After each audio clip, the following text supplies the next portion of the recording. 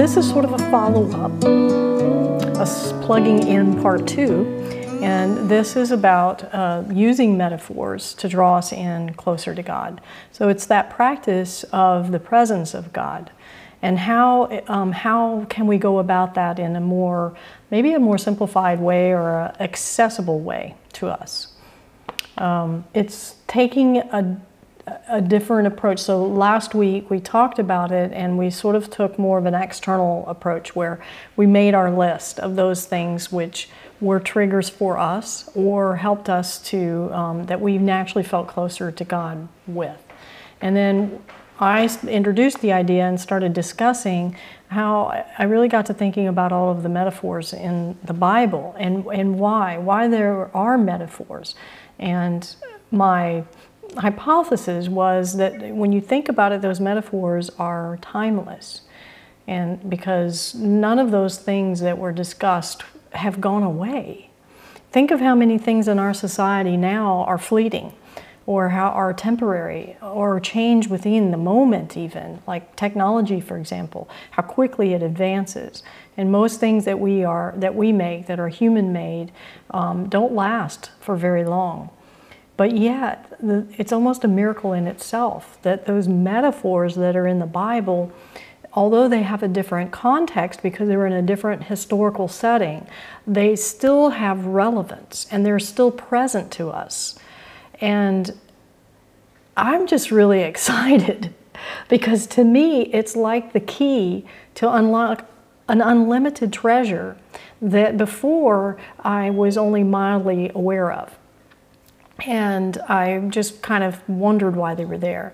Now, I do want to caveat this lesson by telling you that once again, when I watch the show The Chosen, I probably watch one episode every 3 or 4 months because I want it to be, I want to be in the sweet spot. I want to be to watch it when I'm in the right place, spiritually, emotionally, and also, I don't want to be overly influenced by it either. So it's sort of an enhancement or a powering up, if you will, but I don't want to be so attached to that interpretation that becomes my understanding and reality of the Bible. And so I'm very careful about when I do watch an episode. And so I think maybe 4 months have gone by, and I finally, when I was camping, decided, okay, I'm going to watch the next episode. And wouldn't you know, it was about the Sermon on the Mount, and it specifically addressed the metaphors in the Bible. And I thought, oh my gosh, again, they're going to think I'm taking my ideas from the show, but I promise you that it's coming after I give one of my presentations. So of course, it's not by coincidence, as you know. And it only served to, that nugget served to open up my eyes more. And it was one scene in particular that, and that came to me after this, after I constructed this lesson too.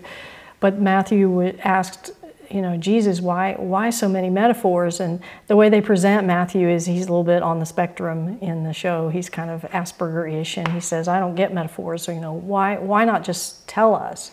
And of course, the response, you know, from Jesus was, because I want people to be passionate about this journey. I want them to be not just passive, but passionate about it, engaged in it, searching. And so if it's a metaphor, then you have to be looking, and you have to be aware, and you have to be cultivating your understanding. I'm saying all of that. And so I thought, well, that's very reinforcing to where my mind has been in these last couple weeks. So today's lesson, instead of taking the approach where we make our list, and then we try to remind ourselves of that list as we go through our day in an effort to practice the presence of God in our lives, in our moment-to-moment lives. Now it's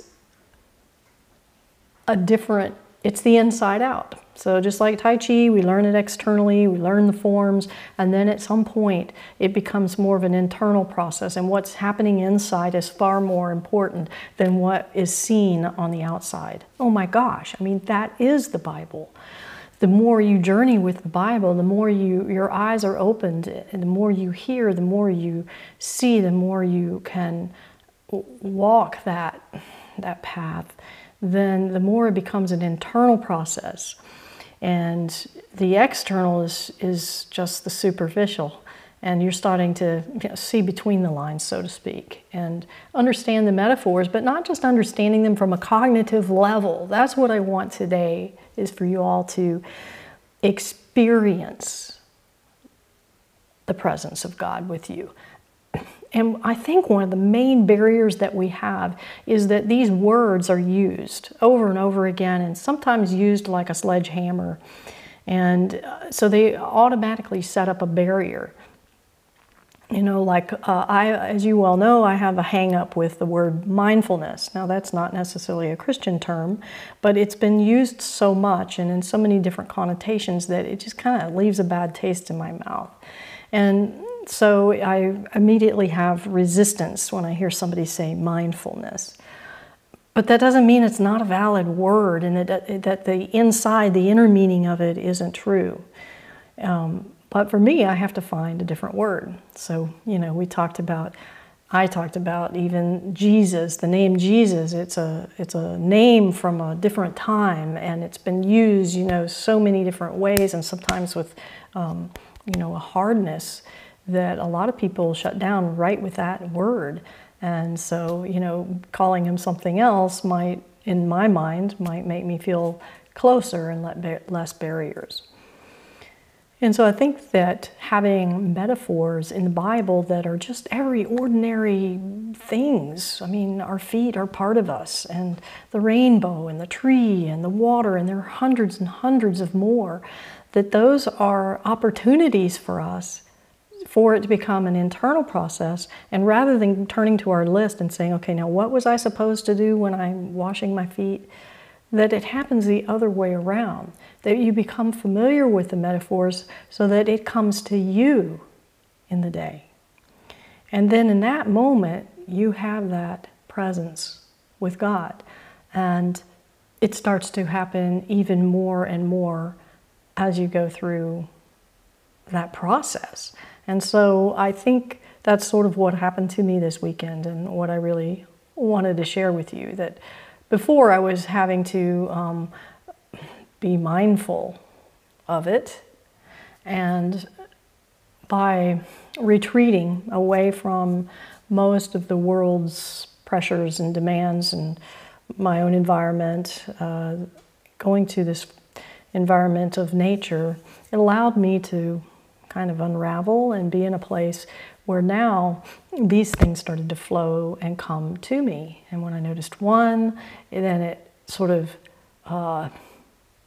like fuel injection, you know, it sort of gave me a jolt and awareness to recognize another and another and another. And so I want to talk about those, and then we'll have a discussion. I want to hear if you have this week, if you practiced it a little bit, what that was like, what some of the metaphors you came up with, and then how to proceed forward so that this becomes an internal to external experience. Now, I'm going to start with another quote, or a quote from Brother Lawrence that I quoted last week, but now in looking at it, it has even more relevance to me. The most holy and necessary practice in our spiritual life is the presence of God.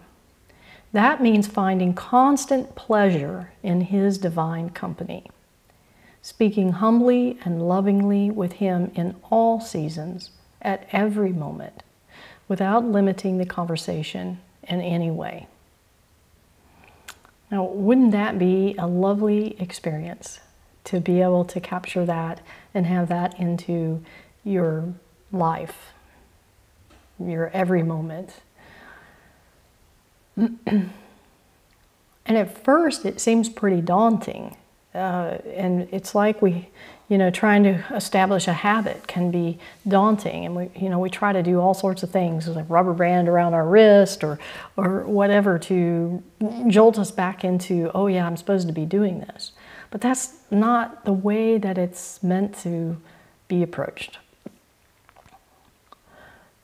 Now here is the scripture that ties so very much into what Brother Lawrence is saying.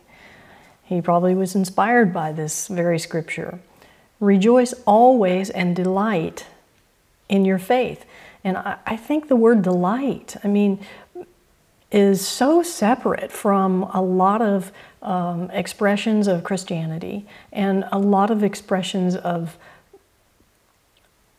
religion or of communing with God. That word delight it's so important and an essence that oftentimes is either overlooked or just not present.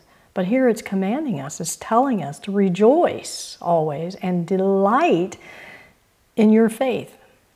And it's not even identifying your faith, like a lot of faith, a little bit of faith, the faith of a mustard seed. Just delight in your faith, no matter what it is at that time and place and moment.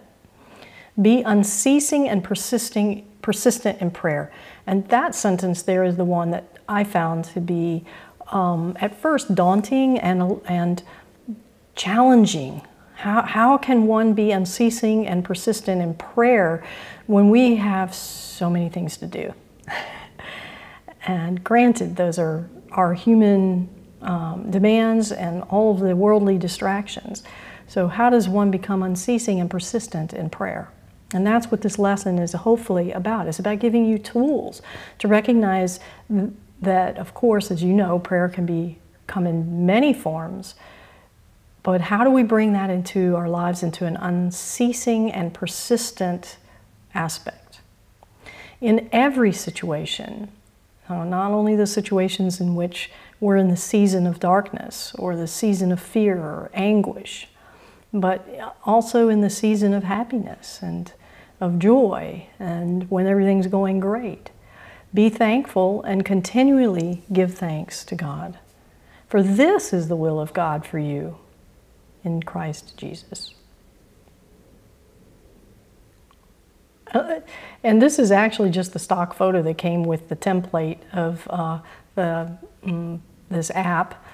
But yet it's great because here's this little child with a pile of whatever rocks in her hand, and yet she's delighting and rejoicing. And I think that's how it's supposed to feel to us. That's how it's supposed to feel. It's like finding things. It's like a grand Easter egg hunt. And we keep finding all these different Easter eggs and we pop them open to see what's inside. And that's what these metaphors are. It's like a grand Easter egg hunt. And we find a metaphor and we'll pop it open to say, what does this one mean? What's that? And listen and hear and receive and delight in it. And it becomes a more persistent style of prayer because it's like God just keeps dropping all of these Easter eggs in front of us. Boop, boop, boop, boop. And sometimes we're so distracted we step on it and crush it and we don't even notice it. And sometimes we see it. So the goal here is to see more of those Easter eggs popped in front of us and be able to open it up and rejoice in it and feel thankful and feel delight. Because it's like your best friend who you heard from in years gives you a call. How delighted are you at that? And you're energized by it. And that could happen in so many moments in our day. Can you imagine how you would feel if God did just speak your name? And again, would you have the wherewithal to say, here I am? And then the second part of that is, he says, I am here. But now we're moving into the part where we say, I am here. And when we say, I am here, then he says, I am here, and we're both, I am here. And that's being present in the moment. It's not just that phrase, be present in the moment, is empty. It's not just being present in the moment, it's being present in the moment with God. Then it's, I am here. And he is, I am here. And we are here in this moment together. So opening our eyes, being aware of the metaphors that are in the Bible and allowing that to be the tool for us to realize that we're being communicated with in so many ways and we're missing so many. So if we're alert to it, then we don't have to work as hard to be unceasing or persistent in our prayer, because now the opportunities are being presented to us to join in that communion, rather than us having to go and seek the door to open. I mean, honestly, I was joking about that closet, but that was it. That was a perfect example of it right there.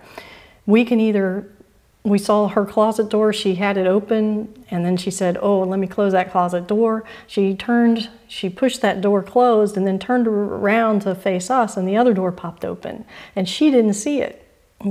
And that's kind of like this journey. How many things pop open in front of us and we don't see it because we're turned around and we're focused on what's going to happen next and that we have to attend to. I'm not saying blazing any judgment on that moment. I would have done the same thing. But that closing, I turned it into the metaphor, the old saying, you close one door, another one opens. Well, yeah, but we have to see that God has opened up a different door for us. And right there is a metaphor that we can use, and that is being present in the moment with God. Like He's giving us all these little signs all the time, and we're not always seeing them. So rejoice and always delight in your faith, because the expression of faith is one way of it is tuning into these metaphors and believing in them, believing that this is God talking to you, or that you are communing with God, and that is a form of prayer. That's faith. And delighting in it is what's so very important. So I'm going to take you through a few of these metaphors that presented themselves to me this morning, this weekend, and it was like I saw one, and then it just, like I said, it added fuel for me to see more and more and more. So this morning, this is kind of a funny story, but I have a bathroom that's a walk-through bathroom, so it has two doors, one on each end. And so it's the guest bathroom, so you have to make sure that both doors are closed, of course, when you use that restroom. And that happens to be the restroom I use in the morning. And my dogs feel like they must be with me when I go to the restroom in the morning. And so it's like a parade into the restroom. Well, I have this door, which is into the main living room from which I'm coming, and then there's this other door way around on the other side, through the kitchen, around the living room, through the hallway, and then into the restroom. And for whatever reason, the dogs tend to take the door that's furthest away rather than the one that's closest. And I consider my dogs pretty smart, but why is it that they never take the door that's closest? And that made me see it as a metaphor to how I think we approach our communion with God and with Jesus so many times. We don't even notice, or we're so conditioned to take the door that's furthest away to become close to Him, that we don't realize that there's a much shorter door, a much easier path, just a few steps away that's another option. Both of them work, but one of them is arduous, longer path. We've got to find our way to it. But maybe there's a shorter door that we can go through that's easier to feel closer to God. So you can take the door on top. We're already on the second floor. We can just walk right in and feel His love and feel that relationship with Him. Or we can do the long route around and feel like we've got to have so many rituals in place, or so we have to get rid of all of our sin, or we have to get rid of all of our baggage, or we have to have the metaphor of Tai Chi, we have to have all our posture perfect before we can be allowed in that door. No, it doesn't have to be that way. We have the shorter path, we have the shorter door to get there. This bottom door, the Old Testament, follow all the laws however many there are, 630 or whatever, or the New Testament, we can just believe in and have faith and walk in that door. So you see, all that just from 2 doors being open, and my morning ritual that I've done for 12 years in the same house didn't come to me until after I've had some other metaphors pass through today, the last few days. This one was the one that kind of started it all for me, and that was while camping my first night, and we had a full moon. Maybe just slightly less than a full moon. And it's my first time camping with a full moon. And it was cold night, 39 degrees. So it was a crisp full moon. And I was inside my camper, and I had all the windows closed and my heater on. And I thought, you know what? I need to go out there and see this. And I noticed, I unzipped a little bit and I peered out and I saw the light and how different it looked, and the shadows were being cast, and I decided I've got to go out. Yes, it's cold out there, but I'm going to do this. So I bundled up and I went outside, and I looked up and I saw that moon, and it was so brilliant and beautiful. And right then that put me in the place, because it says I saw the light. And then that light was casting those shadows, and there was a light breeze, and it was dancing on the ground. It was so beautiful. And then, surprisingly, I could still see so many stars, even though it was bright. And I saw a few stars, and the stars looked so far away. And once again, I thought, that's how it's, honestly, how it's felt to me for so long, is, in many ways, is that He's out there and I'm over here. I'm down here. He's out there and far away and grand and omnipotent and all of those things that I know on a cognitive level. And I feel like I'm down here. And there's this huge separation. And that vastness made me feel smaller instead of more. It made me feel smaller instead of I am here or here I am. I could say here I am, but the here I am was like that. And in that moment, I looked again, and the moon was so brilliant that it was shining on the leaves. Now this is dark, it's 12 o'clock at night. The leaves on the tree that were between me and the sky, on the very tips of the leaves, the moonlight was reflecting. And it looked like hundreds of little stars on the tips of the tree leaves. And so it was as though God said to me, we're not that far apart. Here, I'm sending you some stars closer to you. And I felt just so in awe and so blessed, and I felt as though He was reaching towards me. And then I reached towards Him, and I started to have even more insight. I felt like there was this matrix or fabric woven, and all those stars were now coming down, and they had the stars in the leaves, and then there were stars inside of me, light inside of me. And then I remembered reading recently that they're now discovering that every cell in our body is actually activated and driven by light. There's a whole new science coming up that cells have light in them. So every single cell in my body is like the stars up in the sky and the stars that were in between on the tree. And that all just became intermeshed.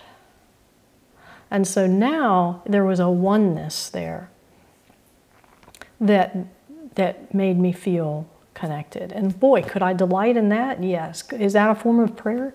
Yes. And was that something that I could feel and think about? Every time I thought about it, wasn't that practice of the presence of God? Yes.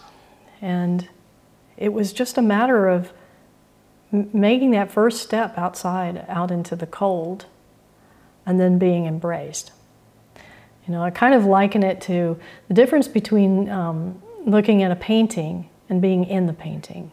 So it's, if any of you have gone to that immersive Van Gogh, or you've seen the imageries of the immersive Van Gogh, You know, you can look at the painting, Van Gogh painting, and it's one-dimensional because you're looking at a flat surface, but then the immersive one. So what if our faith is to be immersive, if it's supposed to be like that? And then it went even more from there. If every cell in my body is like every star in the sky, and the stars in between that God had sent down onto those leaves, and it all became a three-dimensional oneness, then what if every single human being on the face of this earth is also like a cell? If I have 7 trillion cells in my body, what if every single person on the face of the earth, 7 trillion people are 7 trillion cells? And somehow, and isn't this possible because God can do the impossible, that all of us are like one big huge organism. And it's God's organism. And maybe there's a cell that dies. We don't understand it, but it all is working somehow together to make this interwoven, immersive thing that we don't even really have the capacity to understand. And so one trigger created an opportunity for me to have a metaphor that was physical, tangible to me, but yet I could expand on it, to have that practice of the presence of God. So this is wheat.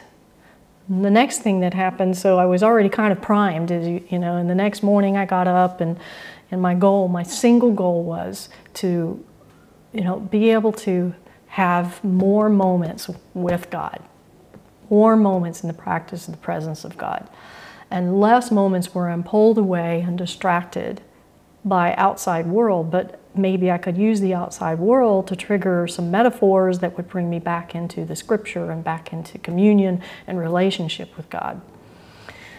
And so I was noticing as Maestro was eating his food, I had gotten him some new food, and you know, in order to kind of ease him into the new food, I had mixed his old food with the new food, dry food. Well, when you know it, this huge big standard poodle is picking through the food with his soft lips, and I noticed that he was actually taking out the old food and leaving it on the ground and only eating the good food. Now, how he was able to do this is beyond me, because they looked almost identical, except the new food was round and the old food was triangle.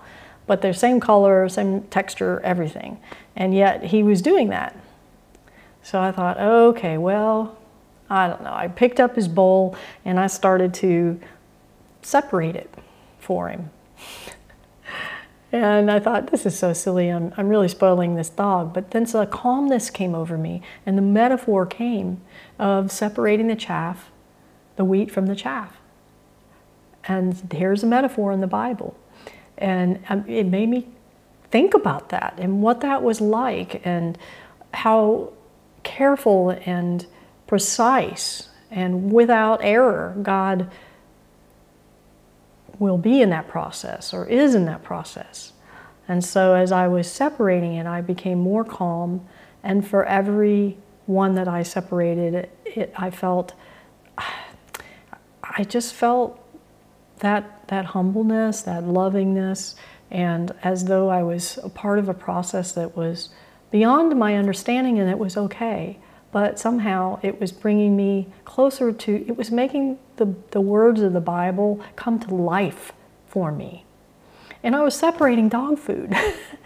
And so after I did his bowl, I thought, oh, what the heck? I'm just going to do the whole bag, because I felt so peaceful. And so I did. I started separating out the whole bag, and throughout it I felt like I had thoughts coming in that weren't really my own, that God was talking to me and encouraging me and giving me more metaphors, more signs. And one of them was, as I went through, you know, that there will not be one, and I know that term is also overused, but there will not be one single one left behind. So I was meticulous and careful, but not urgent. I was peaceful about it. And then, even as I was going through it, another thought came to my mind, that even the broken ones will be saved. And really, most of those should have been broken, because I think all of us are broken in some way or another, right? So even the smallest little morsel that was just a broken piece, I was careful to get it separated out of the food that Meister liked, the good food, so to speak. And then as the light started to change, it became more challenging, and I tipped the bowl just a little bit, and the sunlight hit it. And then, the message that came through is, everything's so much easier in the light. Stay in the light. So many metaphors just coming in so easily, practicing the presence of God through metaphor. That's one of the reasons why. There's probably other reasons I don't know, but that's one of the reasons why there are metaphors in the Bible.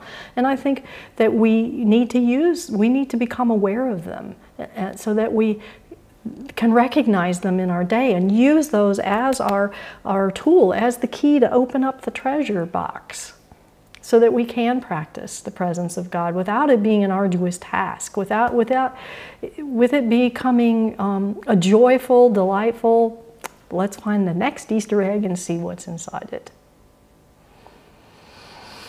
So, I don't know, this picture I found this one and it, to me, kind of spoke to the light, and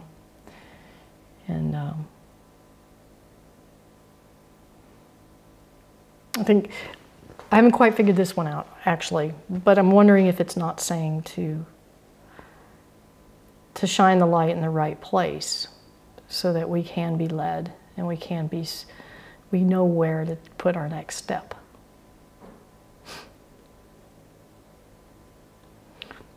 And then this one happened this morning. So I feel like my eyes and my ears have been opened in a new way now. And rather than me making my list of when I'm going to tap into God and making it an external process, it's now an internal process so that I'm just more aware and these things come more readily to me. And my husband was actually just full of metaphorical statements this morning, and he did not even realize it. I wasn't pointing it out, but I was kind of chuckling inside that like he was being used as the instrument to talk to me today. And so I was still in the camping mode, right? And it was kind of cold this morning, so I started the fire in the fireplace. And this is not a picture of my fireplace, but you can imagine. And he said, he thought I had changed the flame on it, it's gas. And I said, no, I haven't changed it. He said, it was bigger when it was dark. So we had the lights turned off and the fire appeared bigger. There was more light. It appeared like more. There was more. And then once we started getting about our day and turned on the lights, and then it didn't look as big. And so he said, did you turn the fireplace down? I said, no. And he said, oh, it was bigger when it was dark. I thought, oh, there's a metaphor. And that's what it should be like for us. That in our darkest moments is when that light is the brightest for us. That the light of God becomes even brighter when we're in the season of darkness, when we're having, and that's faith. That's when it's the biggest challenge for us. And it's easy to have faith and when things are going great, but when things are not going great, or when challenges come our way, or sadness, or lack of understanding of what's happening to us or other people or our environment or the world.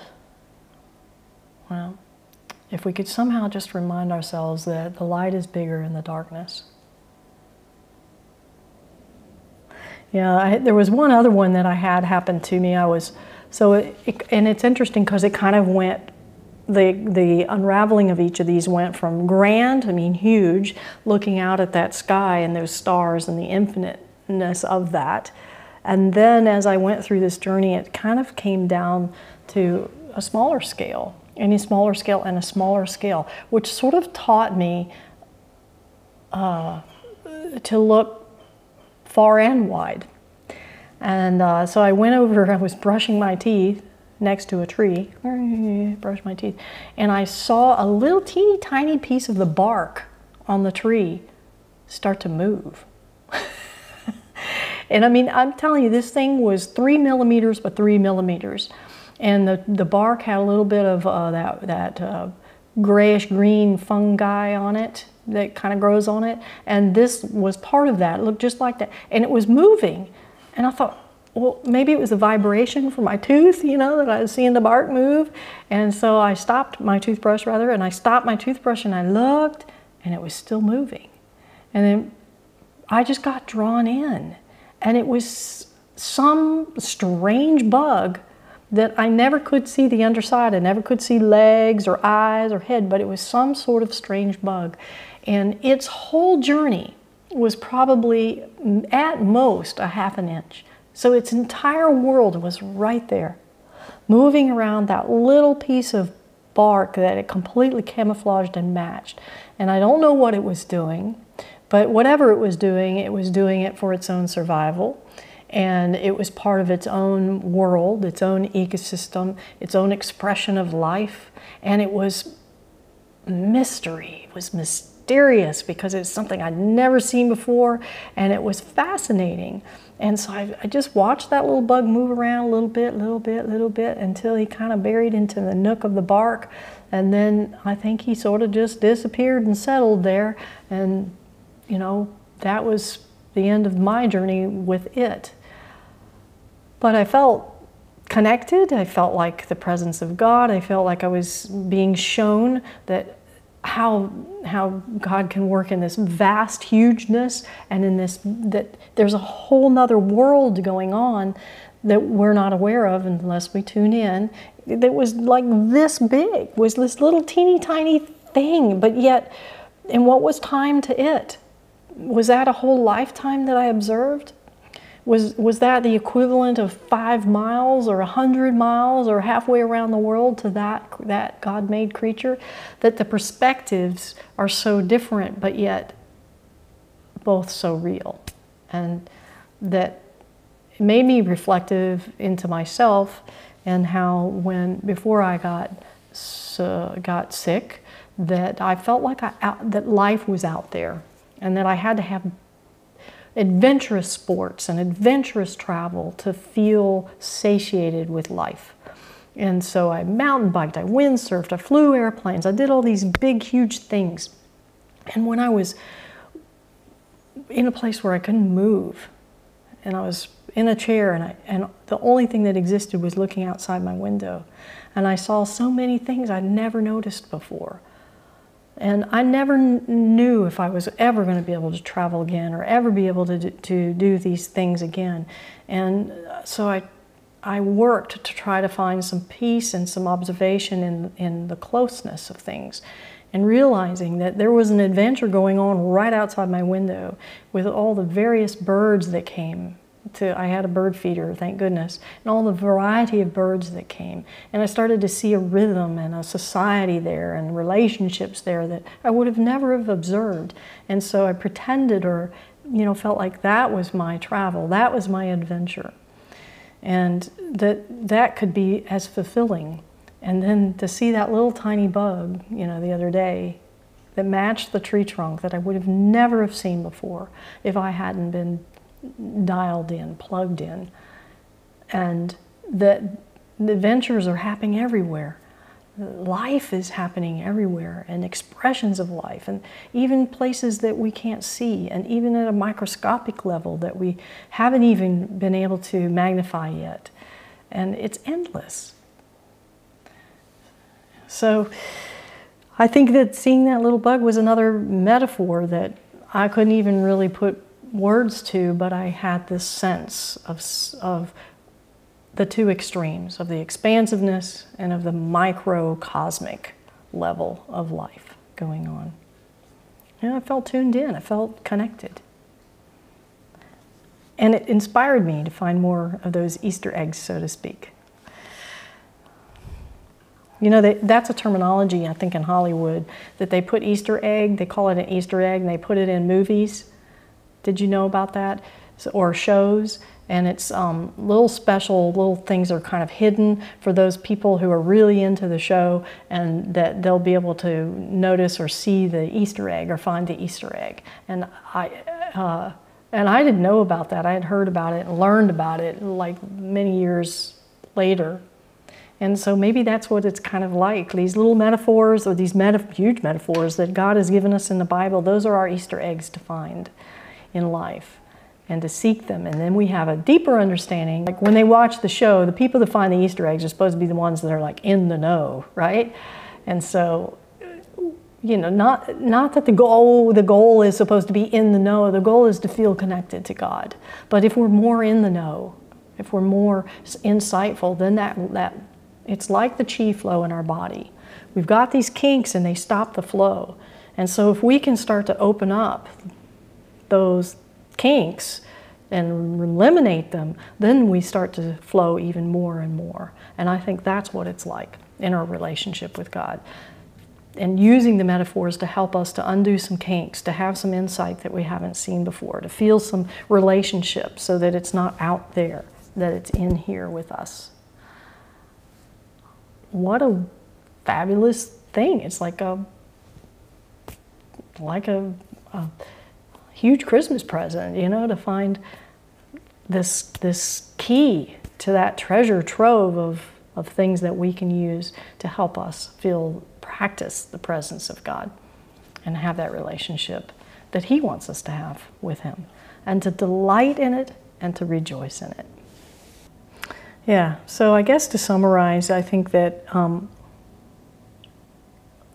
our goal is, you know, thinking of standing underneath those stars, or how we approach our relationship with God, is that I really believe that we are being called to make this more of an experiential rather than an observational experience in our lives.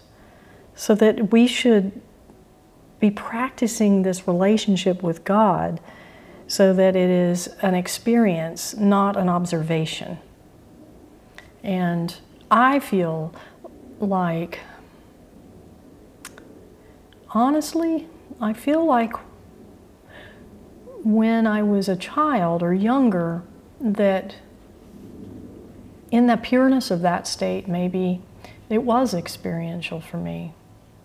And then as life, you know, put on the different distractions and different paths and ways and things, and that I became unplugged and pulled out of that star system and moved more and more and more and more away, and became more and more and more insulated. And then kind of, you know it's there, you can see it, but you feel separate from it. And that's not what it's supposed to be like. We need to make it feel like it's an integral part of who we are and how we move through our day. And not that it's an arduous task, that it's a delightful experience, not an arduous observation, and one that we can actually rejoice in and feel some childlike exploration and excitement about the discovery. And so my lesson today is to hopefully kind of inspire you and open your eyes to the tools that have been given us through the Bible, through the Word of God. And there's no coincidence that there are so many timeless metaphors, and that maybe that's a tool that we're being given, that we're being urged to utilize and recognize in our day, so that this relationship can be more of an experience to us rather than just an observation or a ritual. So metaphors, they help us to see, to hear, and to experience. All right, so here's our prayer. Dear Lord, allow me to relinquish so that nothing else matters other than remaining lovingly united to you and your will. Open my eyes, heart, and mind so I may remain continuously in your presence.